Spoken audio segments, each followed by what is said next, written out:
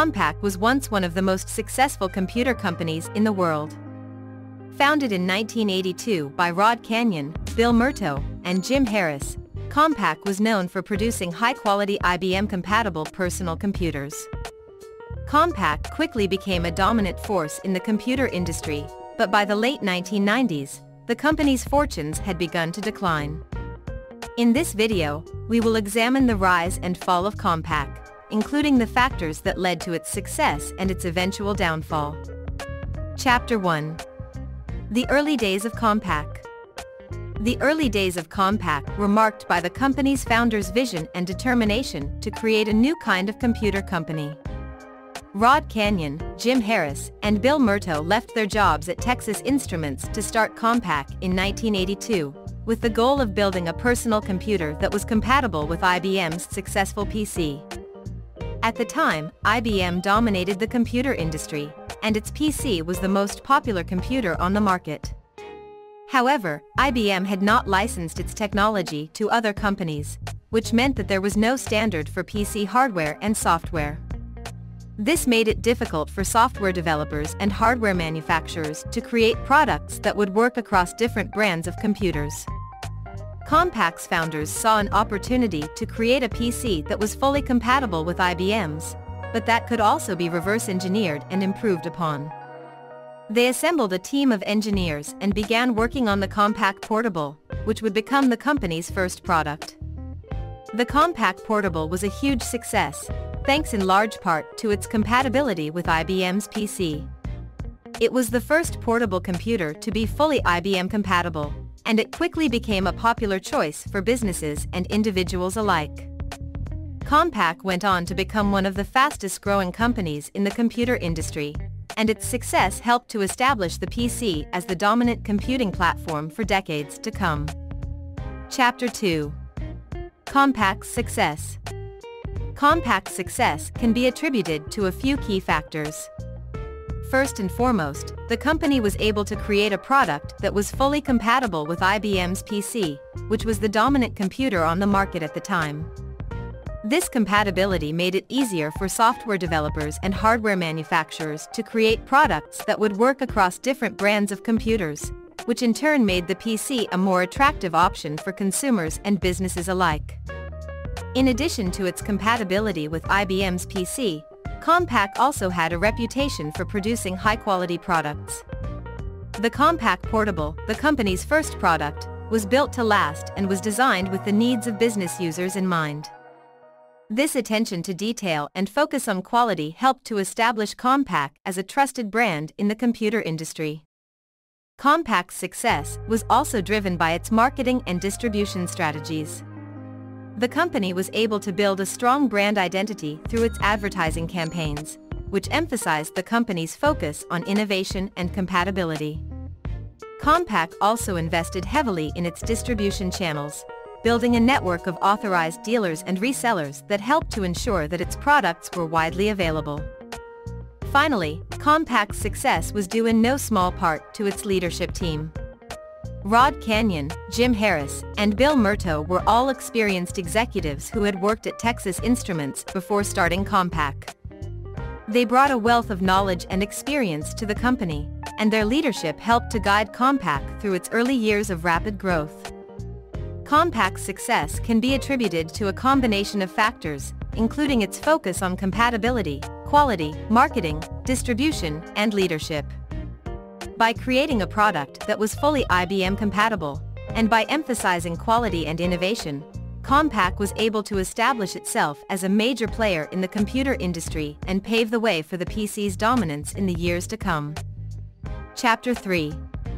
The fall of Compaq. Despite its early success, Compaq began to struggle in the late 1990s and early 2000s. One of the company's biggest challenges was the increasing competition in the PC market. As other companies began to enter the market and offer products at lower prices, Compaq found it difficult to maintain its market share and profitability. Another factor that contributed to Compaq's downfall was the company's acquisition of Digital Equipment Corporation, DEC, in 1998. While the acquisition was intended to help Compaq expand into the enterprise computing market, it ultimately proved to be a costly and difficult integration process. The merger led to layoffs and a decline in morale among employees, and the combined company struggled to compete with other players in the enterprise market. Compaq also faced internal management issues that hindered its ability to respond to changing market conditions. In 1999, CEO Eckhard Pfeiffer was ousted after a series of disappointing financial results, and his replacement, Michael Capellas, faced ongoing challenges in turning the company around. Perhaps the biggest blow to Compaq came in 2001, when the company announced a merger with Hewlett-Packard, HP.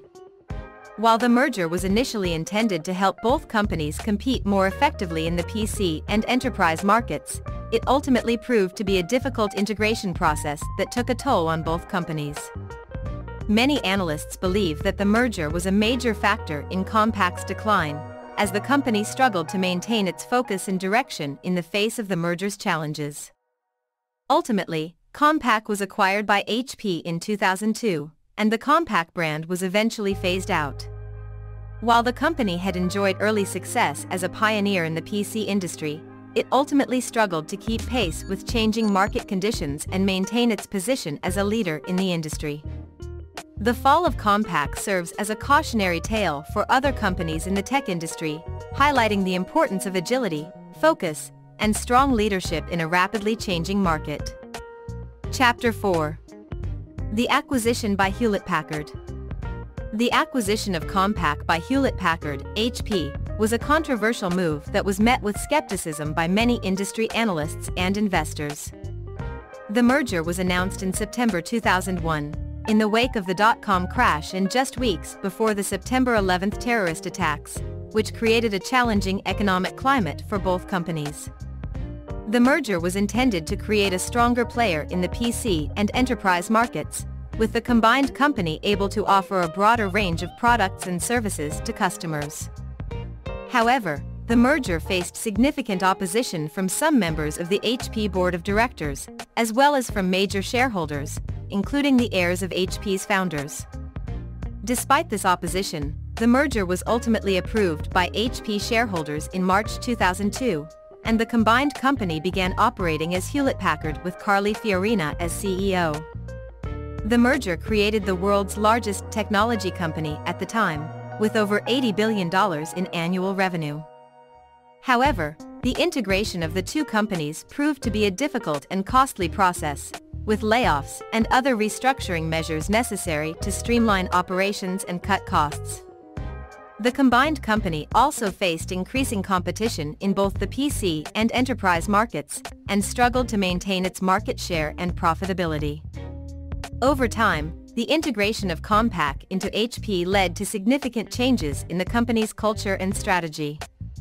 HP became more focused on services and software, with less emphasis on hardware products such as PCs and printers.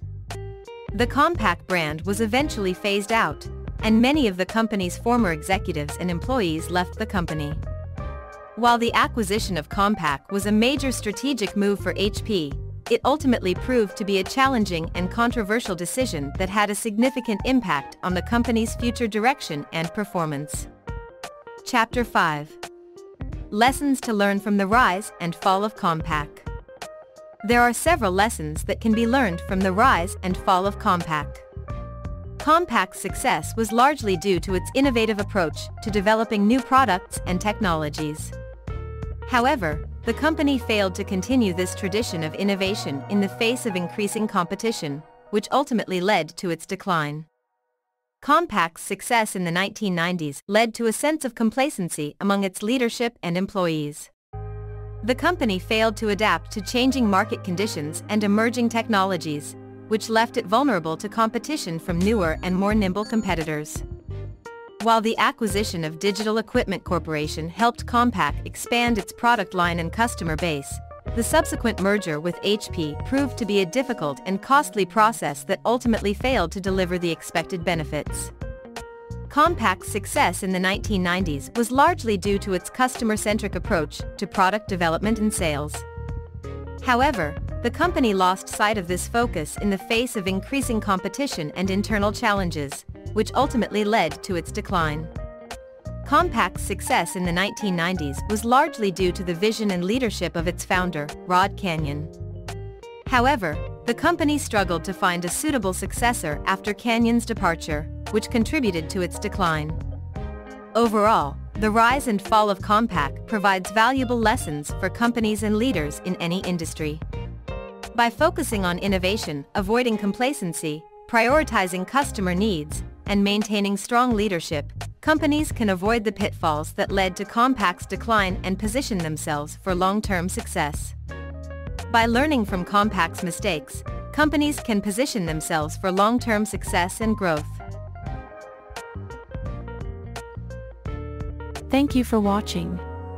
Please let us know your thoughts in the comments below. Do not forget to subscribe and share.